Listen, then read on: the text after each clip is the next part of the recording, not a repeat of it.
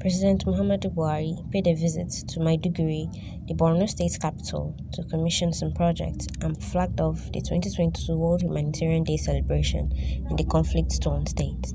As a government, we will continue to support those most in need for as long as it takes, while working closely with development partners to improve the resilience.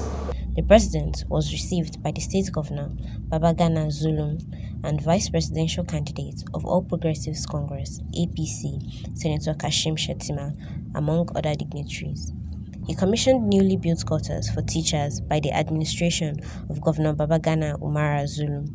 The quarters were built at the premises of secondary schools across the state to increase teachers' access to housing. The fully fenced, interlocked and landscaped teachers' quarters comprise 24 units of furnished two-bedroom flats in 6 blocks of story buildings.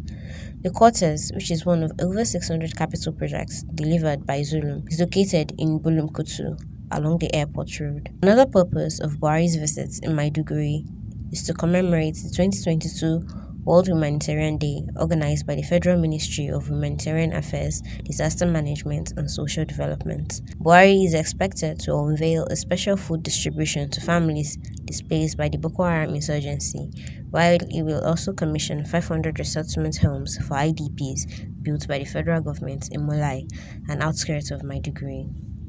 Abdulhakim Maridia reporting for ANF News.